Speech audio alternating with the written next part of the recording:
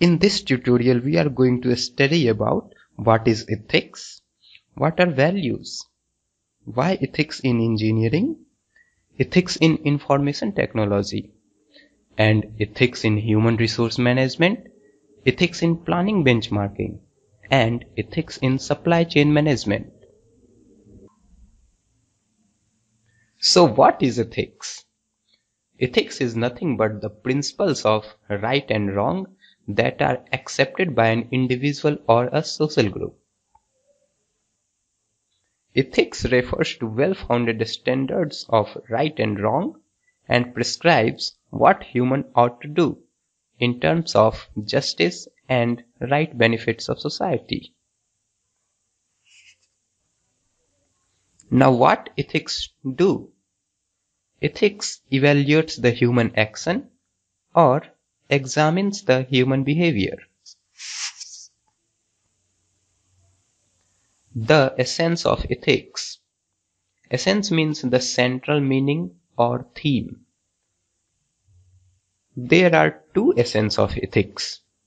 Number one, standards, and number two, principles to implement these standards. There are 5 principles for implementation of standards.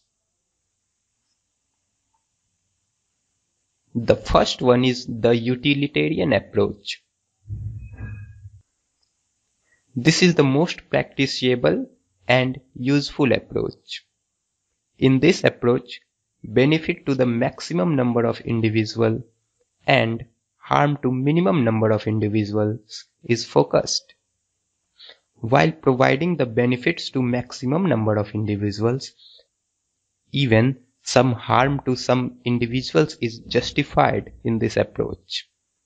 For example, various government projects.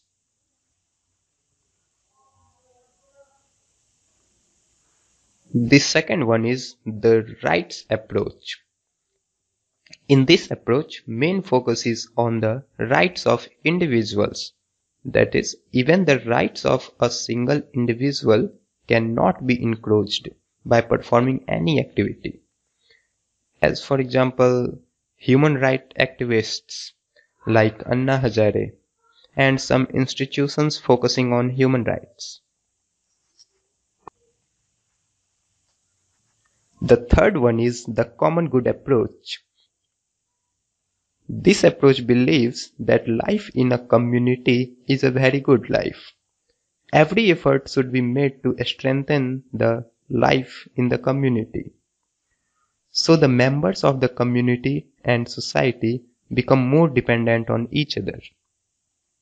For example, construction of public utility like roads, community centers, public toilets, etc. Government department also adopt common good approach. The fourth one is the fairness and justice approach. In this approach, all equals are treated equally and all unequals are treated unequally. For example, reservation that is given only to minorities and backward classes. Also the difference in pay of CEO and ordinary employees, or difference in facilities of two individuals. The fifth and the last one is the virtue approach. This approach focuses on good habits. This approach considers virtues are only good habits and vices are bad habits.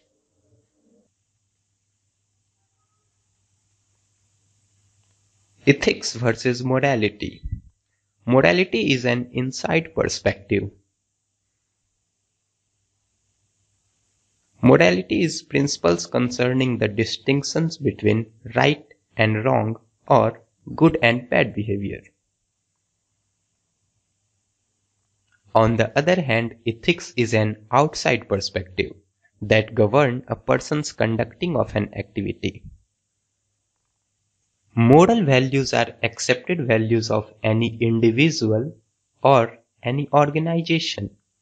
On the other hand, ethics judged on the basis of universal values. It is possible that an action is moral but not ethical. Morality is the subset of ethics. Now, what is an organization? Organization is nothing but an organized group of people with a particular purpose, such as a business or government department. There are mainly three types of organizations. The one is a state or country, like Lok Sabha, Rajya Sabha, High Court. The other is profit-making companies like Flipkart, BSNL, Airtel, Amazon, etc. And the other type is not-for-profit companies like some NGOs and some government schools. The process or activity of running a business or an organization has been divided in four categories. The first one is administration. In administration, a state controls citizens, and there is no any role of citizens. Citizens just follow the rules made by states.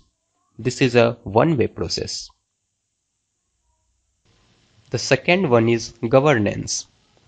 In governance, a state regulates citizens, and citizens can participate at policy feedback level.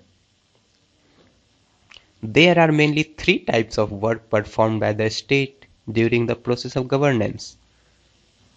Number one is policy making, number two is policy implementation, and number three is policy feedback or policy restructuring. The third type is good governance. In good governance, a state facilitates citizen, and citizen can participate at policy feedback level and also at policy making level. This is a better type of governance than the previous one. And the last one is smart governance. In smart governance, a state is responsive towards citizens. Responsive means reacting quickly and positively. If you ask any question or do any query to the government, then the response will come faster. This is the best type of governance. In a smart governance, there is citizens' involvement at policy feedback level, also at policy making level, as well as at policy implementation level. So this one is the best type of governance.